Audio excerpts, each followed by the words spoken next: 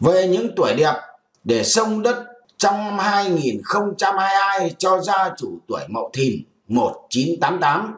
Xông đất trong năm 2022 cho gia chủ Mậu Thìn cần phải chọn người đúng tuổi thì sẽ mang lại may mắn tài lộc trong đầu năm mới 2022 này. Sẽ có 4 tuổi thích hợp để mời đến xông đất cho gia chủ với người sinh năm 1988, đó là năm Mậu Thìn. Thứ nhất là về vận hạn chủ nhà tuổi Mậu Thìn 1988 và năm xông nhà xông đất 2022. Trước khi tìm tuổi xông nhà phù hợp với tuổi của gia chủ trong năm mới thì gia chủ phải nắm rõ kiến thức tử vi về tuổi của mình trong năm này, bởi mỗi một năm qua đi thì tử vi về vận mệnh của mỗi tuổi nó khác nhau. Do đó thì gia chủ cần phải nắm vững những điều mới này mới có thể xác định được tuổi xông đất phù hợp nhất. Và dưới đây là thông tin tử vi chung về tuổi Mậu Thìn 1988 trong năm mới Nhâm Dần 2022. Về nam nữ tuổi Mậu Thìn 1988 thì sinh từ ngày 17 tháng 2 1988 đến ngày mùng 5 tháng 2 1989, cầm tướng tinh con rồng, và trong năm 2022 gia chủ 35 tuổi. Về mệnh ngũ hành là đại lâm mộc, có nghĩa là gỗ rừng già. Về cung phi thì nam cung chấn và nữ cung chấn. Về sao chiếu mệnh trong năm 2022 thì nam mạng bị sao thái âm chiếu mệnh, nữ mạng bị sao thái bạch chiếu mệnh. Còn về tam hợp là thân tý, lục hợp là dậu, tứ hành xung là tuất, sửu, mùi. Màu sắc hợp tuổi màu đỏ, màu hồng, màu cam, màu tím, màu mận đỏ và các màu xanh lục, màu rêu, màu xanh da trời. Còn hướng tốt hợp tuổi về nam mạng là hướng nam, hướng bắc, hướng đông nam, hướng đông. Còn nữ mạng là hướng nam, hướng bắc, hướng đông nam và hướng đông. Còn về năm Nhâm Dần 2022, nó bắt đầu từ ngày mùng 1 tháng 2 năm 2022 đến ngày 11 tháng 1 năm 2023. Về mệnh của năm 2022 là mệnh kim bạch kim, có nghĩa là kim loại màu. Thứ hai là về các bước để xác định tuổi hợp xông nhà đầu năm mới 2022 cho gia chủ tuổi Mậu Thìn sinh năm 1988. Với việc xông đất xông nhà đầu năm mới là một phong tục tục lệ lâu năm của người dân Việt Nam, và cha ông ta lý giải rằng về đêm giao thừa nó là lúc chuyển giao giữa năm cũ và năm mới. Đây là lúc nó thay đổi vận mệnh, nó đánh dấu vận số của gia chủ trong năm mới. Chính vì thế mà khoảng khắc giao thừa đầu năm mới là điều vô cùng thiêng liêng. Nếu khoảng khắc đó nó diễn ra tốt đẹp suôn sẻ thì rất tuyệt vời, bởi nó đánh dấu một năm mới an khang thịnh vượng. Theo đó thì người xưa cho rằng người đến xông nhà chúc Tết đầu tiên, dù trẻ con hay người lớn, thì chính là người xông đất xông nhà cho gia chủ. Còn người đến xông đất xông nhà chính là người sẽ làm ảnh hưởng sâu sắc đến vận mệnh, sức khỏe, công danh, sự nghiệp của gia đình gia chủ trong năm đó. Như vậy thì việc lựa chọn tuổi để mời đến xông nhà đầu năm mới là việc cực kỳ quan trọng, nên gia chủ phải lựa chọn tuổi thật kỹ càng. Và dưới đây là các bước lựa chọn tuổi tốt nhất đến xông nhà cho gia chủ tuổi Mậu Thìn 1988 trong năm 2022. Về bước 1 là người đến xông nhà xông đất đầu năm mới, trước tiên cần phải người có mệnh thiên can, địa chi tương sinh tam hợp, lục hợp với tuổi của gia chủ Mậu Thìn 1988 và năm xông nhà 2022. Tránh triệt để mời những người có tuổi xung khắc với tuổi của gia chủ đến xông nhà.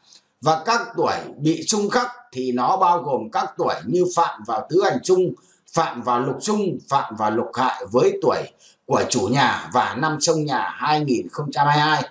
Về bước thứ hai là sau khi lựa chọn được tuổi tương hợp theo bước 1 thì tiếp theo ta cần phải xem xét về nhân cách, đạo đức, sức khỏe, lối sống, tính tình của gia đình người được mời đến xông nhà cho mình.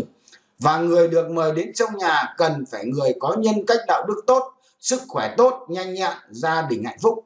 Ngoài ra thì người này tính tình phải hòa đồng, vui vẻ, thoải mái. Về bước thứ ba là những trường hợp mà nơi gia chủ sống không có tuổi đẹp nhất đến xông nhà cho gia chủ đầu năm Nếu có mà nhân cách đạo đức người đó không tốt, hoặc gia đình người đó đang có tang, hoặc là người có bầu và có chuyện nên không thể mời đến được, thì gia chủ cần tìm người có tuổi tam hợp, lục hợp với tuổi của Mậu Thìn của mình 1988, có thể mời đến xông đất xông nhà vào đầu năm mới cũng được. Ngoài ra thì gia chủ cần tránh mời những người đến xông nhà đầu năm mới, đó là người đang chịu tang, tức là người trong gia đình mới có người mất, và kiêng kỵ nhất là tránh người có đại tang. Về thứ ba là những tuổi đẹp nhất cần mời đến xông nhà đầu năm mới 2022 cho gia chủ tuổi Mậu Thìn 1988. Với dựa theo các bước xác định tuổi xông nhà đầu năm cho gia chủ Mậu Thìn với người sinh năm 1988 ở phần hướng dẫn tuổi xông đất xông nhà ở trên, chúng tôi đánh giá về ngũ hành thiên can địa chi tương hợp để từ đó quy ra điểm kết luận tốt nhất đến các tuổi xông nhà cho bạn. Và dưới đây sẽ là danh sách chi tiết các tuổi tốt nhất nên xông nhà cho bạn trong năm mới 2022. Về thứ nhất là người tuổi Quý Hợi, sinh năm 1983, về ngũ hành là đại hải thủy, tổng số điểm là 17 trên 20 điểm. Về thứ hai là người tuổi Ất Dậu, sinh năm 2005, về ngũ hành là truyền trung thủy mà tổng số điểm là 16 trên 20 điểm. Về thứ ba là người tuổi Bính Tý, sinh năm 1996, về ngũ hành là giản hạ thủy, tổng số điểm là 16 trên 20 điểm.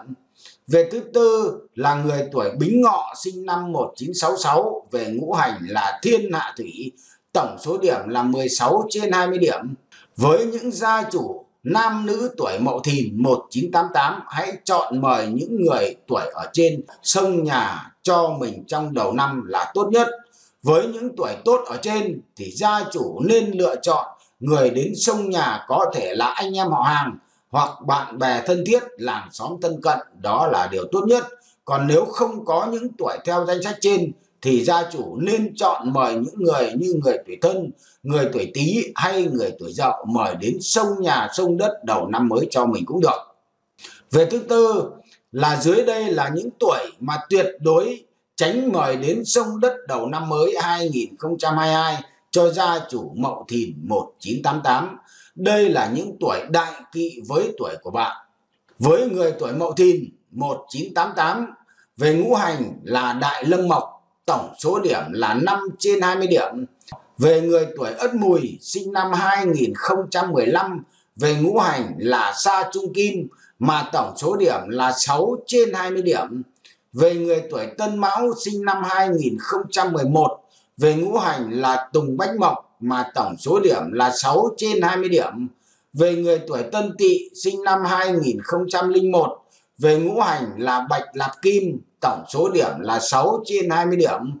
Về người tuổi Canh Thìn, sinh năm 2000, về ngũ hành là bạch lạp kim, tổng số điểm là 6 trên 20 điểm. Về người tuổi Kỷ Tỵ, sinh năm 1989, về ngũ hành là đại lâm mộc, tổng số điểm là 6 trên 20 điểm. Về người tuổi Ất Sửu, sinh năm 1985, về ngũ hành là hải trung kim, tổng số điểm là 6 trên 20 điểm. Về người tuổi Ất Mùi, sinh năm 1955, về ngũ hành là sa trung kim, tổng số điểm là 6 trên 20 điểm. Về người tuổi Tân Mão, sinh năm 1951, về ngũ hành là tùng bách mộc mà tổng số điểm là 6 trên 20 điểm. Với gia chủ tuổi Mậu Thìn thì tuyệt đối tránh mời những người tuổi trên đến xông đất xông nhà cho mình, bởi đây là những tuổi đại kỵ với tuổi của bạn. Về thứ năm là về hướng xuất hành đẹp nhất trong đầu năm Tết Nhâm Dần 2022 cho gia chủ tuổi Mậu Thìn 1988. Sau khi mà gia chủ lựa chọn được người tốt đến xông đất xông nhà đầu năm mới cho mình, thì việc tiếp theo là bạn hãy chọn hướng xuất hành và giờ xuất hành đầu năm.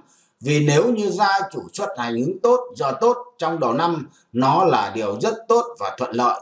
Và việc này nó đánh dấu cho sự khởi đầu năm mới may mắn, một năm bình an lạc quan. Chính vì vậy mà việc lựa chọn hướng và giờ tốt xuất hành cũng là công việc rất cần thiết. Và dưới đây là hướng tốt, giờ tốt xuất hành trong 3 ngày đầu năm mới 2022. Về ngày mùng 1 Tết, tức là ngày mùng 1 tháng 2 năm 2022 về dương lịch, về hướng xuất hành là hướng Đông Nam, hướng thần tài, hoặc hướng Tây Bắc là hướng Hỷ Thần, tránh đi về hướng chính Bắc. Giờ hoàng đạo xuất hành là giờ Tý từ 23 đến 0 giờ 59, giờ Dần từ 3 đến 4 giờ 59, giờ Mão từ 5 đến 6 giờ 59, giờ Ngọ từ 11 đến 12 giờ 59, giờ Mùi từ 13 đến 14 giờ 59, giờ Dậu từ 17 đến 18 giờ 59.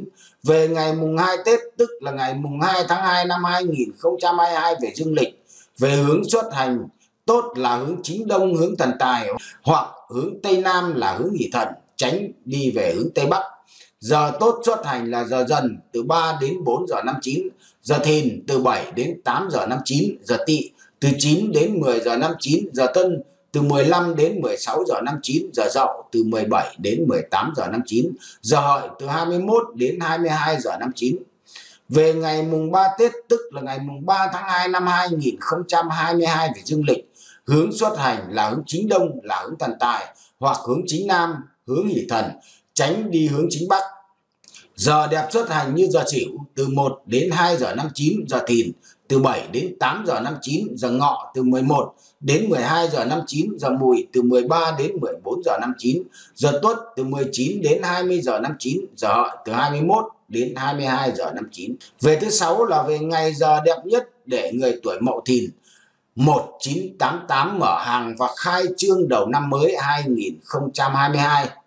Dưới đây là những ngày giờ tốt để mở hàng trong năm mới cho gia chủ tuổi Mậu Thìn 1988.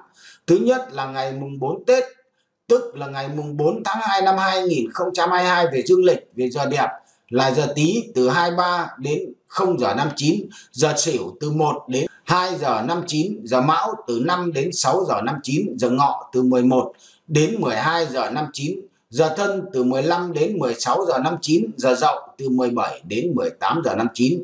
Thứ hai là về ngày mùng 5 Tết, tức là ngày mùng 5 tháng 2 năm 2022 về dương lịch, với những giờ hoàng đạo như giờ Dần từ 3 đến 4 giờ 59, giờ Mão từ 5 đến 6 giờ 59, giờ Tỵ từ 9 đến 10 giờ 59, giờ Thân từ 5 đến 16 giờ 59, giờ Tuất từ 9 đến 20 giờ 59, giờ Hợi 21 giờ đến 22 giờ 59.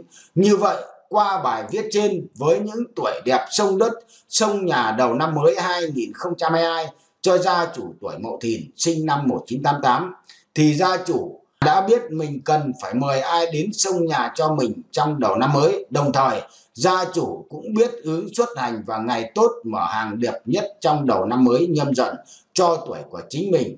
Ở phần viết trên đầy đủ để tài lộc cả năm suôn sẻ và hanh thông. Xuân mới Nhâm Dần 2022 đang về ở trên khắp mọi miền Tổ quốc, thì kiến thức tử vi chúng tôi xin chúc quý độc giả tuổi Mậu Thìn 1988 năm mới sức khỏe dồi dào, an khang thịnh vượng, tấn tài tấn lộc trong một năm mới.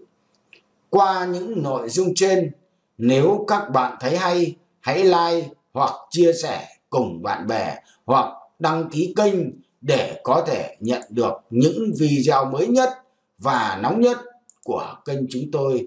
Chúc các bạn có một ngày vui vẻ, bình an và hạnh phúc nhất.